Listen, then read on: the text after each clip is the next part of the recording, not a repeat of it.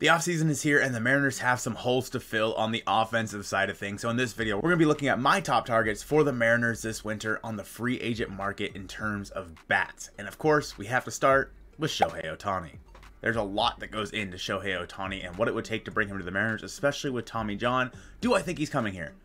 No, I do not. But of course, Shohei, if you sign him as a DH only, would be a great addition to this lineup in the middle of the order. And if you sign him to a multi-year deal, him coming back and pitching for you in 2025 could make all the difference in the world. Without going too far into contracts and what it would take to bring Shohei here, first let's just look at his baseball savant page. Obviously, this is very red. Shohei is one of the best hitters in the world. Shohei's in the 99th percentile in average exit velocity, the 100th percentile in barrel percentage. Nobody reaches the barrel more than Shohei Ohtani. 97th in hard hit percentage, of course expected slugging, 99th. Now we know that Shohei walks a lot because really nobody wants to pitch to him. He is in the 98th percentile in walks. However, he does swing and miss quite a bit with a 12% whiff percentage. In 2023, Shohei Ohtani struck out 143 times. His most was 189 times in 2021. But you're also getting an elite power hitter with Shohei Ohtani, where he hit 44 home runs in 2023 before going on the injured list. He also hit 304, 412, 654 for an OPS of 1.066. 1,066, he is above that 1.0 marker, one of the best hitters in all of baseball.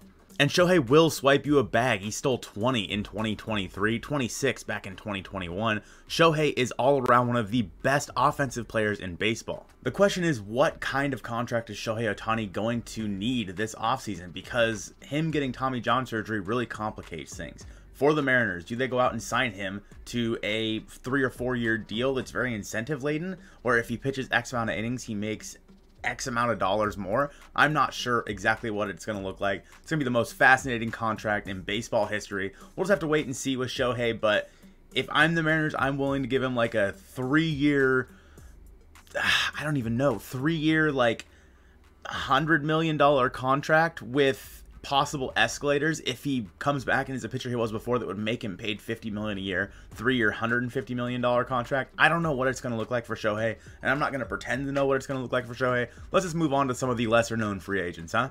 We all know that Rhys Hoskins is going to be a free agent this offseason. A first baseman who played for the Phillies, who hits 30 home runs a year, and is always just one of the most fun guys to watch in baseball. He's a free agent. Do the Mariners take the plunge and sign him? I'm not so sure. He's going to want to take a prove-it deal. It's just the nature of him coming off of an ACL injury. He'll make more money on the open market next year if, of course, he comes back and plays to his potential. And if he's taking a prove-it deal, he's not going to take it in the pitcher-friendly Seattle confines at T-Mobile Park. It's just not going to happen.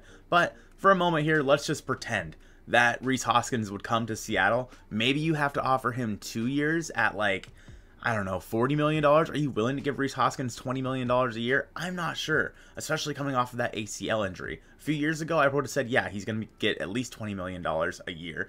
But if you're going to give him multiple years, are you going to give him $20 million?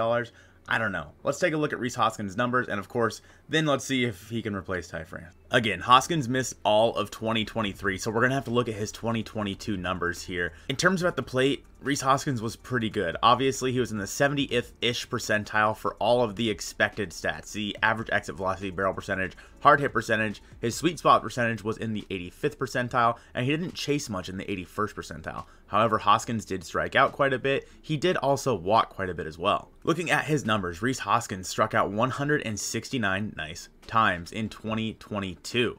And he walked 72 times in 2022. That was good for a 246, 332, 462 slash line. Of course, that's much better than what we saw out of Ty France this year. And again, Hoskins did hit 30 home runs, 33 doubles. Hoskins was a great everyday player over there at first base. His splits exist, I guess, but he was still a good hitter. Versus right-handed pitching, he hit 233 compared to 286 versus lefties, but he still hit 22 home runs in those at-bats versus righties, albeit in like 300 more plate appearances.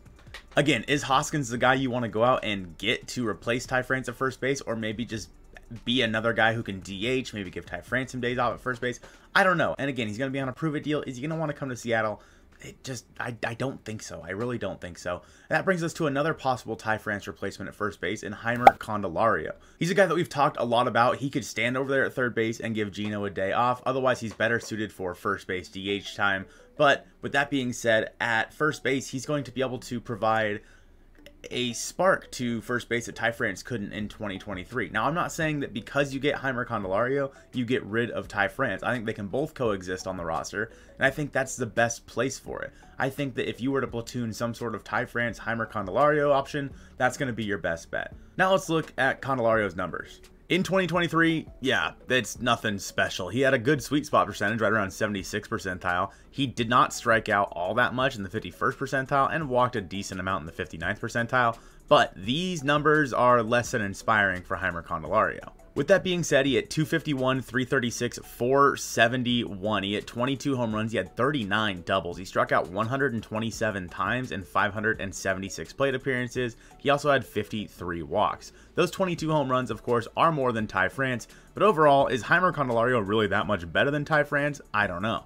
He had most of his plate appearances last year with the Nationals, so I guess we'll look at those. Versus right-handed pitching, Candelario hit 13 of his 22 home runs. He hit 271, 352, 523 with the Nats. And against left-handed pitching, Candelario in 110 at-bats hit 3 of his 22 home runs. He had a 227 average with a 320 OBP and a 382 slug. There's a big difference with Heimer Candelario versus lefties and righties. And that's why I think your best bet would be to have him as more of a platoon guy, a bench guy, where you can switch him out with Ty France versus righties, and Ty France, who hit really well versus lefties, would probably be in there every day. With that being said, is Heimer Candelario going to want to come here and be part of a platoon? I'm not sure. He could probably get a starting job somewhere, maybe not on a super contending team, but I think a team that is on the cusp, right? Which, again, the Mariners. But I think he could go somewhere and get a starting job and be an everyday guy if he wanted to be. I'm not sure if the Mariners would want to do that. I could see the Mariners signing him to like a 1 year with a club option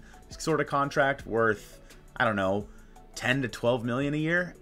His contract's going to be very interesting because I think that he is highly overrated, but on this market, it's going to be so hard to predict the guys that you could go out and sign because there's really no offensive talent this year. Now, we have to talk about the elephant in the room, and that is Teoscar Hernandez. Do the Mariners bring him back? It's the biggest question. In my opinion, there's no chance in hell that Teo's back. We're not really going to go over his numbers because, well, we already know what they looked like. But Teo, I loved the guy. I think that he'd be a good addition to bring back, but I think that he's going to command a much bigger contract than what the Mariners are going to be willing to pay him. And if he goes out there on the free agent market this year and finds out that there's really no offers out there, maybe he comes back to the Mariners. I'm not so sure.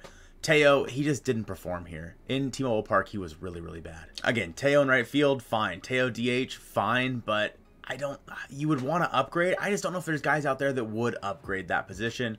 So we'll just move on here from Teo. He's a possibility, a target for me that I wrote down, but I don't know if I really like that idea. So Teo, thanks for playing.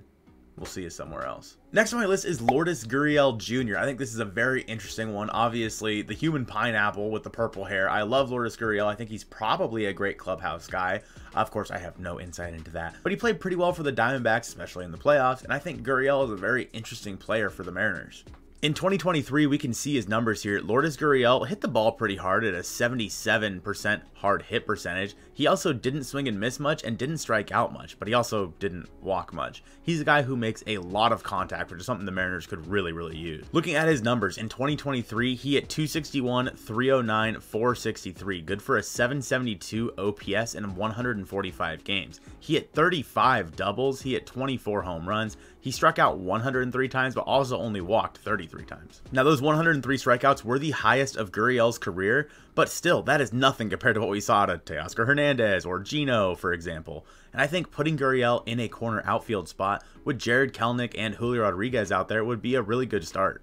His splits, yeah, Gurriel is way better versus left-handed pitching. He had 301, 363, 452 versus lefties, and 247, 289, 467 versus righties. Again, he's not going to kill you when he's out there versus right-handed pitching. He hit 20 of his 24 home runs versus righties, but he is better suited to hit lefties. A contract for Lourdes Gurriel will be very interesting. He's 30 years old. I'm not sure what he's going to be looking for on the open market. Can he play second base anymore? Probably not, but I don't know. Maybe Perry Hill could turn him back into a second baseman. But really, he's going to be in the outfield for you. That's where Lourdes Gurriel belongs, and he's okay out there. He's not going to kill you defensively. Put him in left, put Kelenic over in right. Maybe a 2 or 3 year deal for Gurriel, I think, is what I would go with for $12 million a year. Maybe like a 3-year, $36 million contract or something like that. Maybe with some incentives in there and a buyout at some point. Maybe even a club option. Again, contracts are very, very hard to predict this offseason just because of how friggin' bad the free agent market is. But Lourdes Gurriel is probably one of my top targets, only behind this guy. It's obvious. We all want Cody Bellinger on the Mariners. He's a guy that can play first base, but is better suited for the outfield. A sweet left-handed swing that would look really, really good in T-Mobile Park. He'd be a thumper in the middle of that lineup, and he came back and made a name for himself again with the Chicago Cubs. Bellinger hardly struck out. He was in the 87th percentile for K percentage, and he didn't swing and miss much. He hit the sweet spot a lot, 86th percentile. I am still worried about these numbers here. His barrel percentage, hard hit percentage, and average exit velocity weren't great, which is actually pretty surprising to me. I thought Bellinger was a lot better player than that in terms of just those numbers specifically. He's 28 years old, so he's theoretically coming into his prime. I think Bellinger's a really good addition to this Mariners outfield, and he's very, very good defensively. His outs above average, he's in the 88th percentile, arm strength 86th percentile, and he's relatively fast in the 75th percentile. You can see in 2023, Bellinger hit 26 home runs with 97 RBI and just under 500 at-bats. He played in 130 games. Bellinger hit 307, 356, 525 with an 881 OPS. He only struck out 87 times and he walked 40 times. This is the big difference, in my opinion, in Bellinger's game. He was out there making contact on pitches that he was swinging right through before. He struck out 150 times in 2022 in about the same amount of at-bats, almost double how much he struck out in 2023. Of course, we know that Bellinger, this like 3-year stretch for him from 2020 and on to 2022, he was pretty bad for the Dodgers after he had been an MVP caliber player in 2019. Overall, I think that Bellinger, we don't really know what this guy is going forward, but I think that he's going to start to even out. Maybe he's not going to be a 307 hitter. He might be like a 270 hitter, but I think this 26 home runs will probably stick around. I think he's a good bet to hit 25 home runs, and hopefully he sticks around under that 100 mark for strikeouts, because that was the biggest surprise for me with Cody Bellinger. He also swiped 20 bags. As for a contract that I would give Bellinger, I think that's going to be the most interesting one, because he really made a name for himself this season. He was that good of a player. If I'm the Mariners, I'm willing to offer Bellinger like a 4-year, like maybe $80 million, maybe even $100 million contract. Honestly, I think that he might be worth that. $20 million a year for Cody Bellinger, I think that might be worth it. We know how well a lefty swing plays in T-Mobile Park, and overall, Bellinger was really, really good this year. I think what his contract is going to be the second most interesting, only behind Shohei Ohtani, because he was really bad a couple years ago, really good this year. Do we believe in the bounce back from Cody Bellinger? And could you imagine Cody Bellinger in this lineup every day, possibly playing first base once in a while and playing in the outfield with Gold Glove defense? Cody Bellinger, I think, is my dream free agent target this offseason. I'm not going to hold my breath, but I would love to see him as a Mariner. Those are my top targets for the free agent hitters market this offseason. What are your top targets? Let me know in the comments down below. I appreciate you guys watching this one, and go Mariners.